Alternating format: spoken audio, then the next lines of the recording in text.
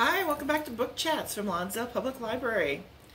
Today we're going to be talking about YA books, that's young adults for those of you not in the know, specifically about young adult books dealing with teens on the LGBTQIA plus universe. So we're living in a golden age of young adult books. The quantity, the quality is just better than at any other time in history. So much so that a lot of adults, including me, sometimes read them. And one of the great things that they're accomplishing is they really are good at representation in a way that, again, certainly when I was a kid, it was, you know, all white kids, all straight white kids, mostly pretty well off.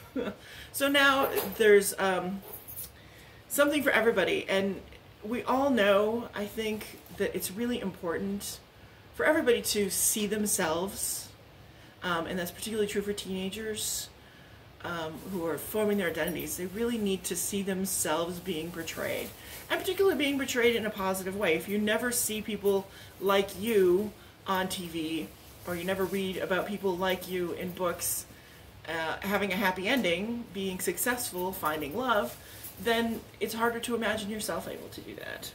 And it's particularly hard for those LGBTQ kids who are still more likely to be bullied, they're still more likely to attempt suicide.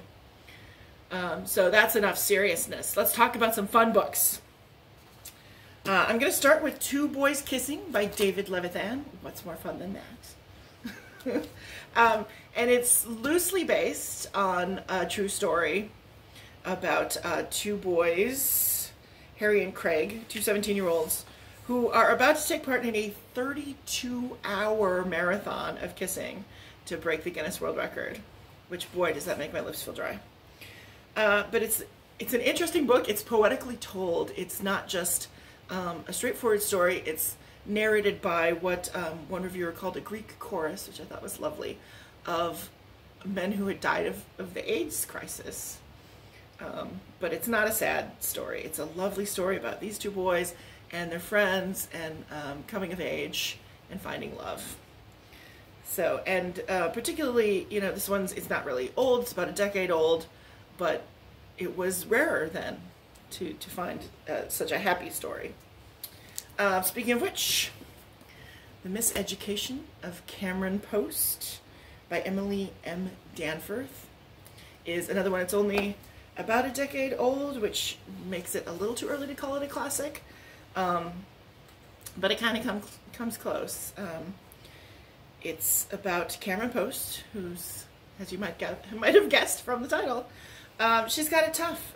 It's hard enough coming of age in the 1990s and realizing that you're gay, but she loses her parents and has to move in with her conservative Aunt Ruth and her old-fashioned grandmother in a small town in Montana. So she's struggling to fit in and feeling like she has to maybe hide who she is. And then a beautiful cowgirl moves to town. And just when it seems like their friendship might become something more, her Aunt Ruth, sends her to conversion camp, which is a very real thing that has happened to kids and in some places is still happening. But it is ultimately a hopeful and happy book. So, don't worry.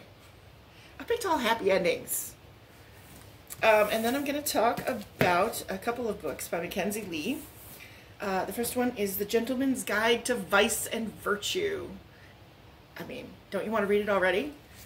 It's about Henry Montague, who is not exactly the heir his 18th century noble father wants. He's young, he's rich, he's hedonistic, and he's bisexual. So he is expected by his father to settle down and take over the family holdings. But before that, he decides to go on a grand tour and make it the most fun ever with his best friend Percy, on whom he happens to have a hopeless crush. But so in the midst of their adventures, one of Monty's reckless decisions gets them into trouble, and it turns their story into a bit of a manhunt a little more exciting than they had planned, but it all works out in the end. And then there's the sequel, The Lady's Guide to Petticoats and Piracy, which is about Monty's sister Felicity, who was a minor character in the first book. Could not be more different than her brother. She's serious and intellectual, where he's kind of flighty, and she's asexual, where he is bisexual, which is a category that you don't see portrayed a lot, so it's kind of cool. And she has her own exciting adventures. She, after getting swept up into Monty's drama, she returns home with 2 unshakable goals. 1, not to get married. 2, become a doctor, which not so easy for a woman, especially back then. She sees an opportunity to get away when she finds out that an old friend of hers is marrying a doctor in Germany who she respects very much. But the only way to fund the trip is accepting an offer from a mysterious woman, which ends up getting her involved in a dangerous adventure of her own. So, adventures. And then there's a brand new book. This one's so new, we actually don't have it out on the shelf yet, but it'll be there shortly. It's Cemetery Boys by Aiden Thomas. And speaking of adventure, when his traditional Latinx family has problems accepting his true identity, trans boy Gadriel becomes determined to prove himself a real brujo, ready to take his place in the family business of dealing with a cemetery full of ghosts. With the help of his cousin and best friend Maritza, he performs the ritual himself and then sets out to find the ghost of his murdered cousin and set it free. But, whoops, the ghost he actually summons is Julian Diaz, the school's resident bad boy, and Julian doesn't want to go away until he finishes some business of his own. So Yadriel reluctantly agrees to help him, but the more he gets to know him, the less he maybe wants him to go away. So I have not read it, but it's a well-reviewed story that it's steeped in Latinx culture, while also being a cracking good supernatural romance. So that sounds like fun. And finally, You Should See Me in a Crown by Leah Johnson, which again, it's a brand new to us. I haven't read that one either. But Liz Leighty wants nothing more than to stay out of the spotlight. As a poor, black, kind of awkward girl in a small, rich Midwestern town, she's kind of an outsider. But it's okay, she has a plan. She is going to go to the uber elite Pennington College, play in their orchestra, and become a doctor.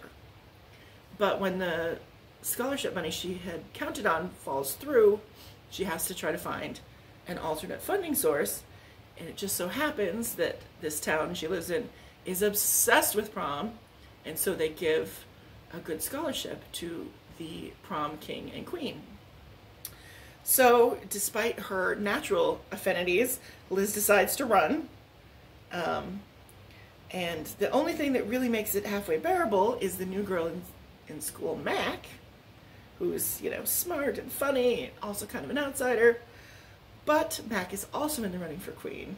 So what happens when Liz falls for the competition? Right? Okay, fun. So there are a lot more great YA books dealing with LGBTQIA plus kids in our collection. We would be glad to recommend more to you. Also some great graphic novels. So that's it for me this week. We will see you again soon.